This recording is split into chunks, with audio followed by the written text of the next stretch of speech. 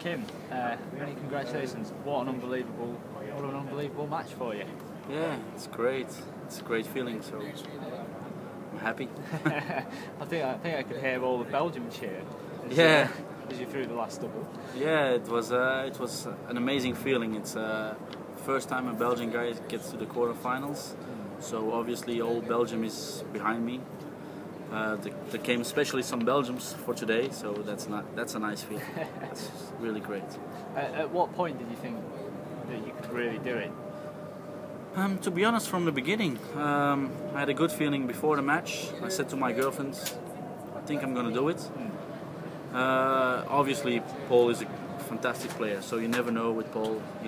He can hit doubles, he can hit trebles, so you never know.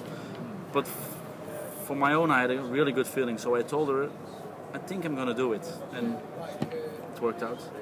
I mean, you hit that 110 checkout so early. How much confidence did that give you for the match? Did it set you up? Yeah, like I told, I had a lot of confidence in the beginning, and when you hit the doubles and when you hit the triples, the confidence only gets bigger and bigger during a game. In the beginning, it was a little bit nervous, but I had a good feeling, and I knew the doubles were going to fall. And when I hit them, it's a great feeling. I mean, as well, Paul hit a magnificent 170 checkout there as well. I mean, as an opponent, what is going through your head when that goes in? When he played the 170, the first thing that came across my mind, that hurts. I was on, I think, 81 or something like that. I have no idea, but I was on a good score, and I thought that hurts. And at that moment, I was the first one to throw the next 3 darts, and I thought, come on, give the crowd a cheering and play something like a 140, 180, and the 180 fell. Perfect response. Yeah, that's perfect. And like I said, if you have the confidence, he hits a 170, you have the confidence, and you hit the 180, it only gets bigger.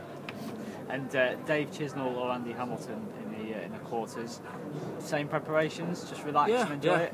They're both great players, so if I have to play either one of them, I don't have to play Dave or Andy, I have to play the board, I have to play against myself. And if I can hit my darts and if I have the same confidence as I have today, maybe I can win. Kim, many congratulations. Thanks very much.